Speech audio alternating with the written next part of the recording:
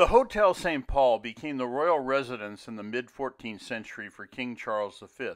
Located in the Arsenal district, the estate stretched from the current Rue de Rivoli to the Seine's right bank and Rue Saint-Paul to the Rue de Petit-Music.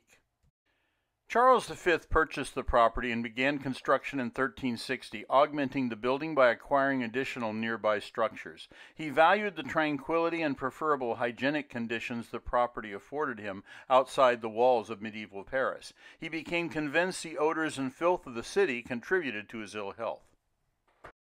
During his 16-year reign, French armies would recover much of the territory held captive by the English due to losses by his predecessors. This period would be considered a high point for France during the 100 Years' War.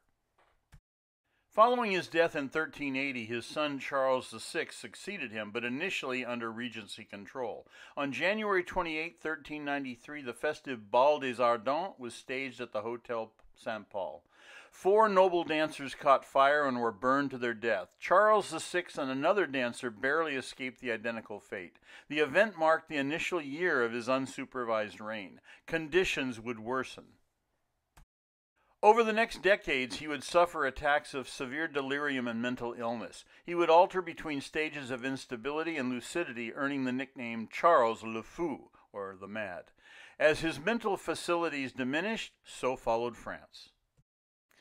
In 1415, his army was crushed at the Battle of Agincourt. He subsequently signed the Treaty of Troyes, disinheriting his son in favor of King Henry V of England. The son, the future Charles VII, would ultimately inspire Joan of Arc to lead armies with the intention of recapturing French territory back from English possession.